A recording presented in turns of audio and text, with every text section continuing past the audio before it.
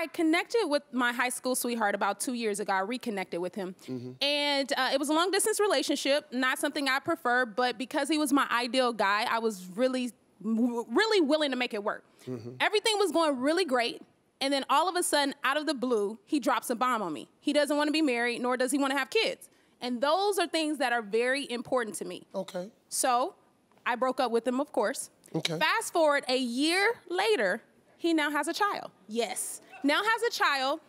And all of a sudden, he's now trying to reconnect with me because now he wants kids and he wants to be married. So my question is, do I give him a second shot because he's my high school sweetheart, or do I overlook? The question was for Steve. Huh? So my question is, do I give him a shot, or do I just leave him where he was? Okay, wait a minute. Okay, let me just feed this back to you. Okay. Okay, you reconnect with your high school sweetheart. Yes. Which means y'all done broke up one time. Yes. Y'all got together, y'all dating for how long? About a year or so. About a year.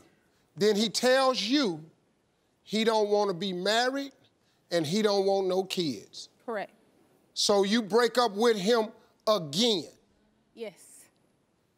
A year later, he has a baby with another girl. Yes. Now he back at you. He want to get back together because now he want some more kids and to get married. Pretty much, yeah. I don't even understand why you here. I had a woman on my show, Judge Lynn Toller. You know what she told me? The best advice I ever heard. She said her grandmother told her, don't let a man have to tell you twice he don't want you.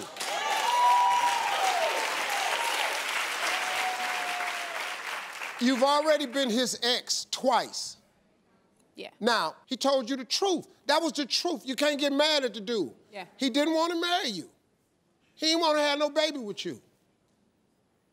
The reason he told you that, because he was seeing someone else. And the person he was seeing, he done got her pregnant. And this ain't no coincidence.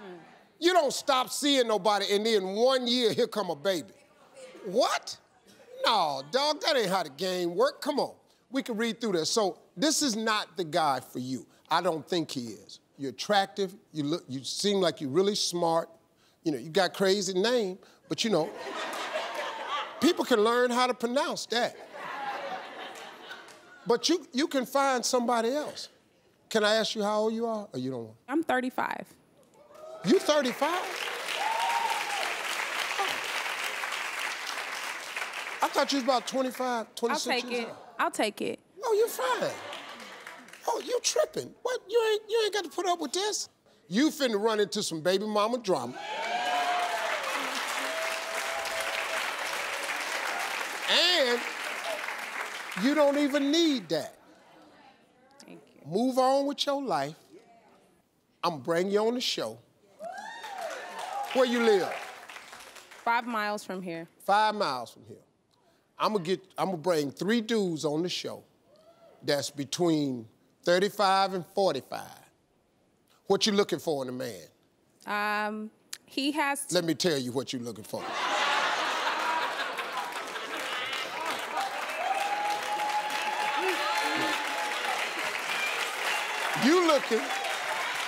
You looking for somebody that's honest, respectful, courteous, loving, strong, has a plan, God-fearing, and would love to have a family. Ain't that right? That's what you're looking for? You hit the nail on the head. I'm gonna help you find that. Please welcome Nigella back to the show. Hey, Nigella, what's happening? I'm wonderful. How are you? Told you I'd help you out. I appreciate it so much. But before I find you the right guy, I think I need to teach you something that I believe a lot of women need to learn. And that's how to actually identify the right guy and stop dating the same type of guy over and over and over. So today, I'm gonna help you to stop dating the usual suspects. Okay. What type of men do you usually find yourself dating? For some reason, I typically attract the emotionally unavailable, narcissistic, so into themselves. Now, I don't pick them out of a lineup, say, hey, the emotionally unavailable, come here. I don't do that, but somehow that's what I end up dating. The entertainers, the athletes, the executives, listen, they come in all shapes and sizes and forms, yes? So that's what... Okay, let me ask you something. Why do you think that is? When I envision who I want in a mate, I envision a power couple. However, power tends to come along with some other things that are not so desirable, at least for me. And so it's just, I can't get the best of both worlds in one guy. You attract what you put out. If you think all men are dogs, here they come. Here they come. You're going to meet every last one of them. So in your looking for this man who is powerful, well, guess what? In order to become powerful, in order to really, really make it, you're gonna have to have an amazing amount of confidence in yourself. And so when you see the athlete or the entertainer, you go, wow, look what I just found. And guess what? Yes, you did. Yeah.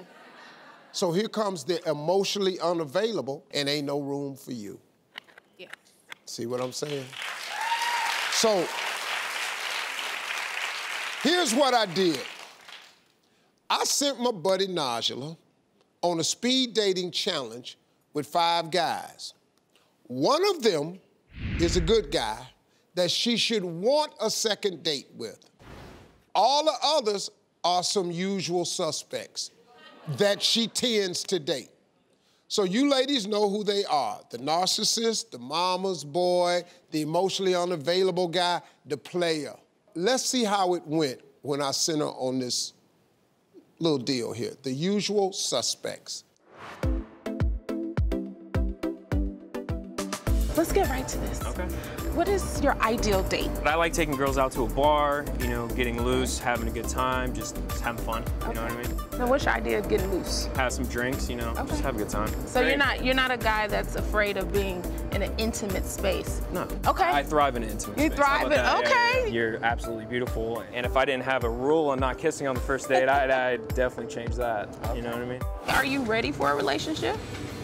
Yes, and...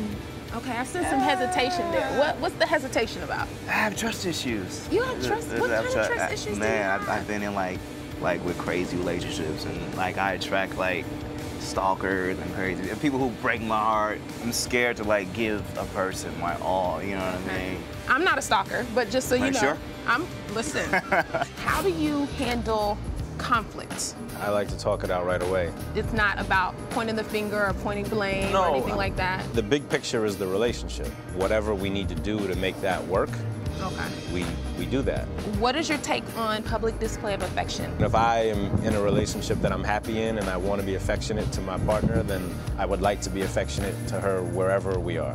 What is the most important thing for you in a relationship? When I get off work, I like to come home with a nice home-cooked meal and stuff like that. Being from the South, I can understand that. Yeah. Also, when my lady wears, lingerie, nice, sexy things, just for me, Now, do you buy this lingerie for her? I got anything she needs. Okay.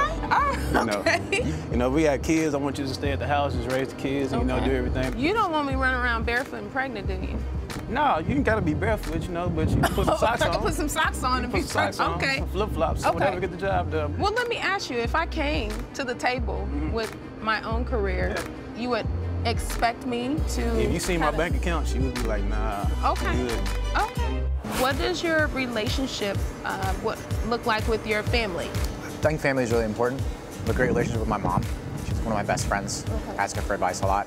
Is she always interested in your dating life? Yeah, I mean, what mom isn't, If mom doesn't approve or give blessing, does that mean that the new girlfriend is 86 out? I'd like to have her blessing. But what if you didn't? Would you still pursue that relationship? Probably not. Well, I've had a really amazing time. I've gotten to meet some really great people such as yourself, so we'll see. What we're gonna do is we're gonna find out who did she pick to go out with. I think it's time to meet the guys. Let's line them up.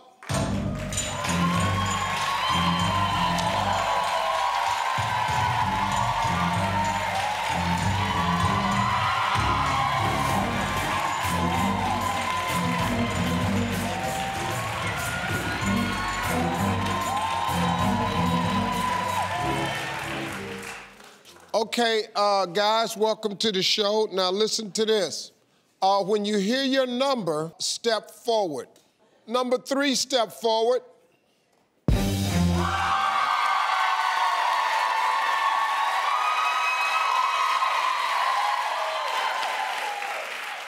Number 4, step forward.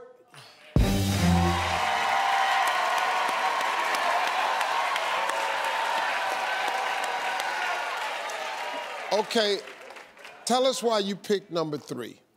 I picked number 3 because he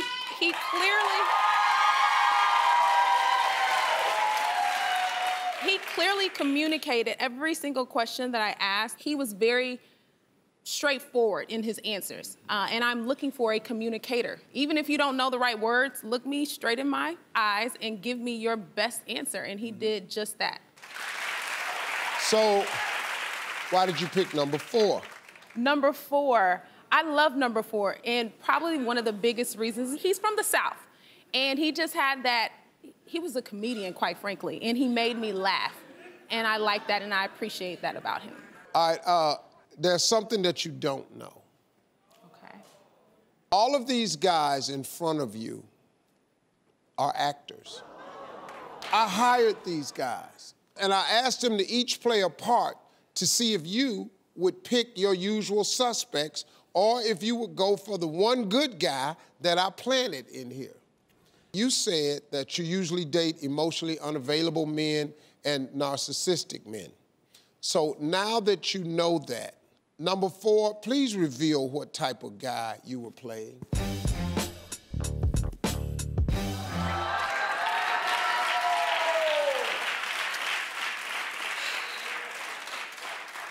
I mean, you went right for it. I know. That's why I had to do it this way, because you gotta see what you're doing. And he played his role really well, you know.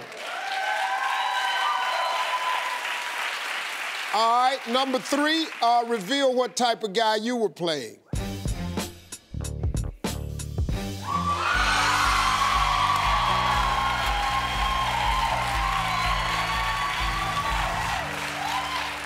Nigel, what do you think of that?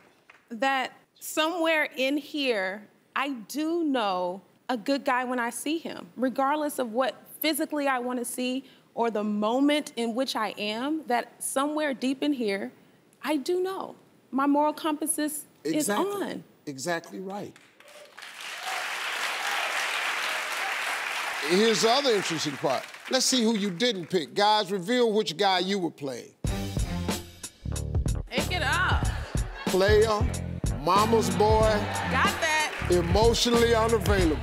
See? You knew, right? Yes. Okay, so now, here's my advice to you, because you are right. You have it in you. It's because of the way you were raised. You know what it is. But there is a part of you that keeps going down that path, because I think there's a nurturing side of you that thinks you can fix a man. Y'all stop being in the fix a man business. What I say to women is, you're not going to meet a man that's everything you've ever dreamed of and wanted in the want category. It's something wrong with every last one of us. But what you cannot do is pick the ones where there's something wrong in the major category. Mm-hmm. But if you can get him with some simple things, his hair cut, his shoes ain't right, you know, you can tweak all of that. Now hold on, this is real. Number 4 came to the producers and he had something he wanted to say to you. My name is Antrell Terry. I know yesterday I was acting and just doing my role or whatnot, but I would love to take you on a date and just show you some good Southern hospitality. What do you think about going out with him? I don't see anything wrong with a simple date, coffee, lunch. That I'm okay. Daytime. I'm open to daytime. Yes, daytime. I don't know him like that, Steve. Here's what I'm gonna do. Let us know how it goes with Antrell. Now that she knows at least how to pick a good guy is in her, and he was just acting. He may be a really good guy, okay, but he was acting the other day. All right? So let's do it. Good luck to both of you. Let's see how it works out. We'll be right back, y'all. Hey, you made it to the end of this video. I got a lot more that you're gonna enjoy, so just click to watch the next one. And make sure you subscribe to always know what's happening.